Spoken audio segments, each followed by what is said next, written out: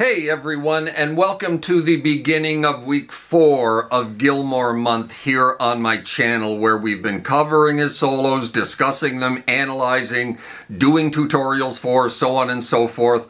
All things David Gilmour for the past 3 weeks. Now, over the past few weeks, I've done a couple of tone analysis videos for certain Pink Floyd solos that I've covered. But today, I want to have a look at David Gilmour's fantastic guitar tone in more of a general sense, and the evolution of his unique sound and tone, along with the gear used to shape and mold these tones over the past 50 years or so. This is going to be part 1 of a two-parter, having a look at the gear that shaped Gilmour's tone in the early years, through the late 60s to the late 70s, the first 10 years basically, from A Saucer Full of Secrets in 1968 through to Animals in 1977. In part 2, we'll cover The Wall, The Final Cut, Pink Floyd 2.0 without Roger Waters, and Gilmour's solo output during that period up until more recently. Now, of course, Gilmour began his musical journey with Pink Floyd in the late 60s, when it goes without saying the amount of musical gear available as it relates to the guitar was extremely limited. The amplifier, of course, had been around for 20 years or so at this point, so there was a fair variety of amplifiers to choose from for the recording and performing guitarist. However, guitar pedals for distortion, fuzz, delay, modulation were still very much in their infancy, if they existed at all. There wasn't much, to say the least. And in the early days of Pink Floyd, Gilmour's tone wasn't much different from most other guitarists' tone at the time. A guitar, an amplifier, maybe a fuzz pedal, and the occasional primitive delay unit, which Gilmour would go on to rely upon heavily over the coming years in his quest to separate himself from the pack tone-wise. Though, to be fair, he was starting to experiment with delay almost right from the get-go, much more so than a lot of other guitar players at the time, as he obviously saw the potential in it for shaping his tone. Yet, in 1968-69, he mostly used it for psychedelic effect, and not so much as a fundamental aspect of what would go on to be his signature guitar sound. In 1968, when Gilmour replaced the by now quite mad Syd Barrett, he pretty much used the same gear as Syd, and some of Syd's very own gear. His amp of choice during his first recording with Pink Floyd on A Saucer Full of Secrets was the Selmer Stereomaster 100 Water with matching cabs. Now, Selmer were one of the biggest and most popular amplifier manufacturers in England at the time, yet others like Vox and Marshall would cleverly market and attach themselves to certain bands that were a big part of the British invasion and beyond, which led those brands to dominate from the late 60s and into the future, leaving virtually every other amp manufacturer in the dust.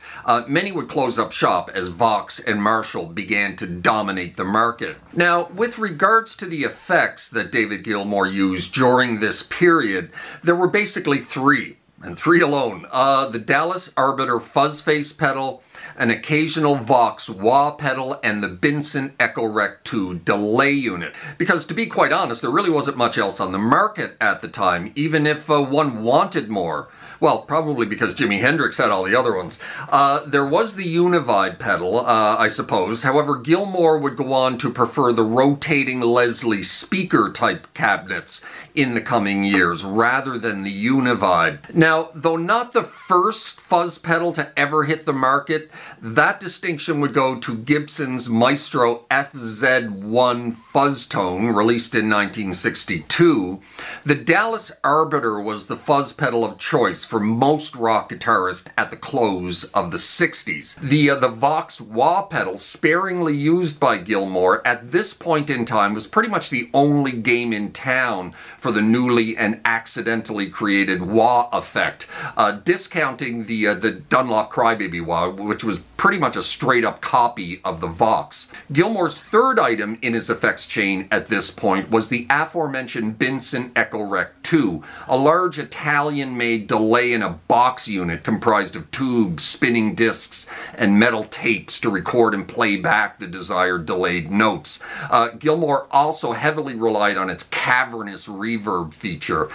This is the important one, obviously. If there was one effect that completely defined Gilmour's sound and Pink Floyd's in general during the 70s, it's the Benson Echo Rec 2. Both Gilmour and Richard Wright on the keyboards used it to great effect to create sounds that were quite new and innovative at the time in rock and roll music. Now, before skipping ahead a few years, I suppose we'd best mention which guitar or guitars that David Gilmour was using at this point, because it wasn't his famous black Fender Strat. I believe the entirety of Saucerful of Secrets was recorded with a blonde Fender Telecaster, and 11 six-string acoustic, which was made in Sweden. Sadly, an American airline would lose his trusty Telecaster later that same year, so he borrowed Sid's going forward. Now, skipping ahead a few years to 1970 and to his work on Atom Heart Mother, technology hasn't quite caught up to Gilmour and his quest to shape that lovely guitar tone that we all know and love from the 70s and beyond. He was still pretty much using the same three effects: the Dallas Arbiter Fuzzface, the Vox Wah, and the Benson Echo Rec 2. And little else of note, except one, as he was now starting to dabble in note modulation, though not pedal modulation. You see, way back in the 40s, some clever fella named Donald Leslie noticed that if you quickly rotated a set of speakers in a cabinet, you get a noticeable swirly warble effect to the notes being played through them. Now, while it was initially designed to be used with the Hammond organ, by the late 60s, a few select and clever guitarists started running their guitar amplifiers through these rotating speaker cabinets, looking to modulate their tone and sound and add a bit of warble to it, Gilmour being one of them. The Univibe pedal, which aimed to replicate this warble in a compact pedal form, also came around this same time and was often used by Jimi Hendrix. However, Gilmour himself at this point in time chose to go the rotating speaker route. So in conclusion, with regards to the Atom Heart Mother album and tour for a 2 or 3 year period here, not much has changed as far as Gilmour's effects chain goes. He was known to try out a few different fuzz pedals here and there in a live setting, but the Dallas Arbiter was a mainstay in the studio. However, Gilmour's guitar arsenal was growing and he had switched amps at this point. His new amp of choice, and an amp that would remain a constant for many, many years, was the fairly new, at the time, Hiwatt DR103, a large 100-watt head fashioned upon the popular Marshall Superlead amplifier, aka the Marshall Plexi. Now, as far as guitars go, in the 2 years since his debut with the band in '68, Gilmour was still using a Fender Telecaster, a new, at least to him one, a brown 59 Tele with a white pickguard, this one. Plus, he had picked himself up a couple of Strats, a white 66 Strat, this one, and another one that would go on to become just a wee bit more famous, this one, bought at Manny's Music in New York City in the fall of 1970. Interestingly enough, from the factory, the famous black Strat was actually a Sunburst Strat. Manny's had painted it black before selling it to Gilmour. This guitar would also be modified on numerous occasions over the years, both cosmetically and internally. He also picked up a Gibson J45 acoustic at some point since 1968, as well as a Fender 1000 lap steel slide guitar, which would go on to be featured quite prominently in much of his work with Pink Floyd in the future. Regardless, a few new guitars in hand and a new amp, not much else had changed with Gilmour's setup effect-wise between 1968 and 1970. Jumping ahead a few years more to 1973 and his setup for Dark Side of the Moon, Gilmour finally has his first true pedal board, as guitar pedals are finally starting to be produced in number and variety. While still utilizing the trusty Dallas Arbiter Fuzzface for much of his distortion, he would add the new Color Sound Power Boost pedal to his pedal board as well, a pedal which was much more of an overdrive pedal with EQ rather than a straight-up fuzz like the Dallas Arbiter. He also added a D'Armond volume pedal, the Univox Univibe, and the MXR Phase 90 to his pedal board around this point in time as well, to join the already present Vox wah, which would soon be traded out for the Dunlop Crybaby wah. His delay of choice during this period was still the trusty Binson Echo Rec 2, though he was also starting to experiment a lot with different types of guitar synth processors that were slowly starting to hit the market. Now that money was much less of an issue for Gilmour and the band, he began looking for any way possible to shape and color his tone, regardless of cost, and was quickly becoming a guitarist on the leading and cutting edge of guitar technology, both live and in the studio. By this point, during the recording of Dark Side, the black Strat had become his guitar of choice for nearly everything, though he had by now collected quite an arsenal of different guitars. The most notable of these was a custom-made Bill Lewis 24 fret guitar, quite the rarity in the early 70s, as the Super Strat was still quite a few years off at this point. As far as amplification goes in 73-74, the Hiwatt DR103 was still his amp of choice, though a Fender Twin Silverface 100 was known to have been used now and again, both in the studio and live. Alright then, let's finish up part 1 of this video with another 3 or 4 year jump to 1977 and the Animals album.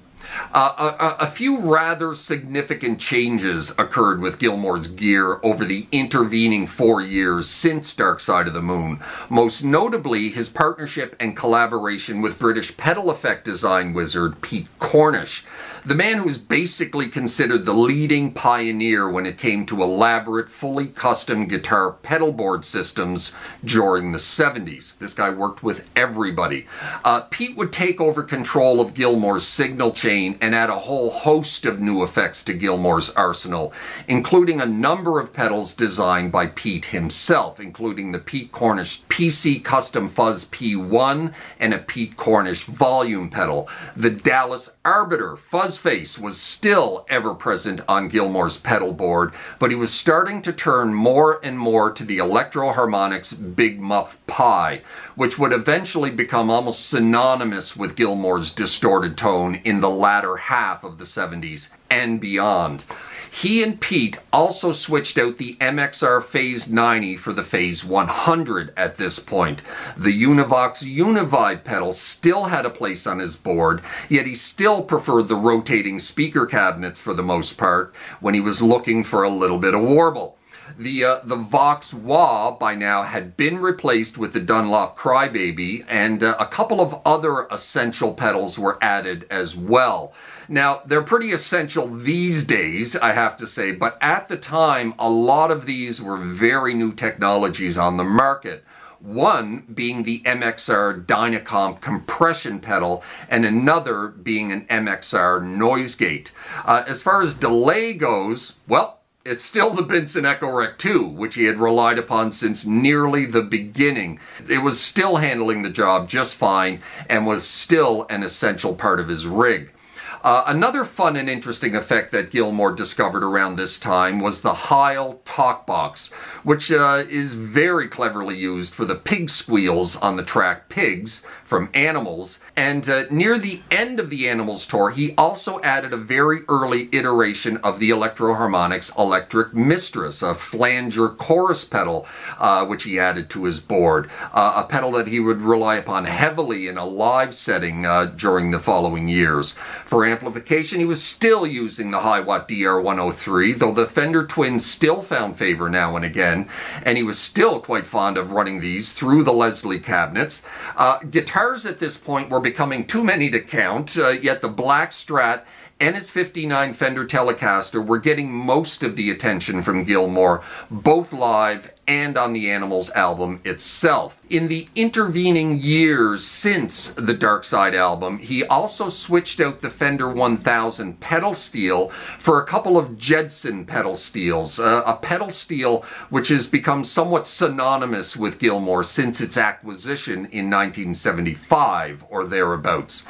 And I think that just about covers it for the first 10 years or so. Now, I did my research, but of course mistakes get made, so forgive any gear faux pas that I may have made with regards to this 10-year span in Gilmour's gear and effect timeline. Would just like to give a big thanks to Bjorn Reese, the founder of the website Gilmourish, an absolutely amazing compendium website of all things David Gilmour. That site, coupled with a few trips to Wikipedia as well, helped me put all this information together. I certainly hope you enjoyed that and maybe found it somewhat interesting and helpful. Please keep an eye out for part 2, where we have a look at the evolution of Gilmour's gear and tone from Animals onward to the present day. Thanks as ever for watching. Hope you're well out there in your little guitar corner of the world. Take care of yourselves and those around you, and we'll see you next time. Cheers.